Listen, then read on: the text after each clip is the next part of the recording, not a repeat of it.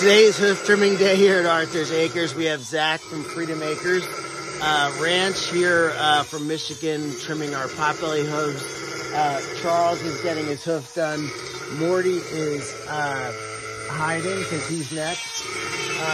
So Morty, it's okay. It's okay. Morty's next. You hide.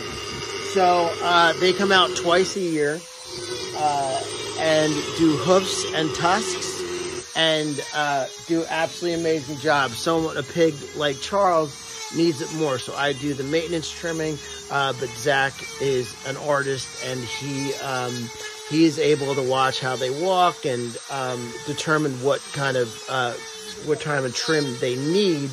And with Charles, he has mule toe, so his hoofs are together.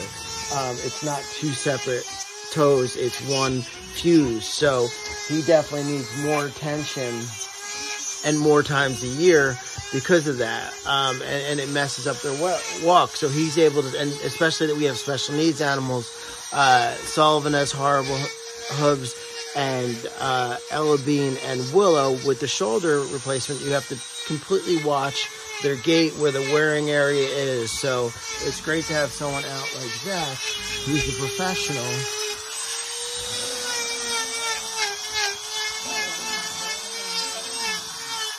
out to see,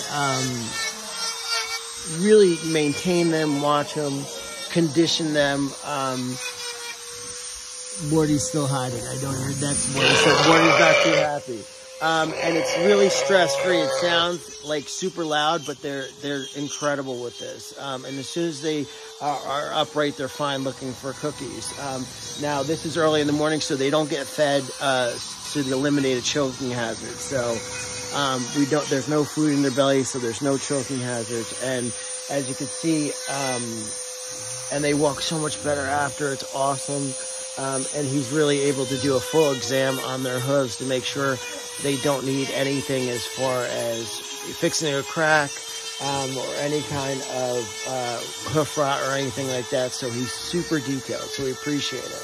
And this is just one way that the maintenance is done on the pig from either me a few times a year, but Zach comes from Michigan twice a year, and they're super lucky to have someone like him. Peace, love, and pigs.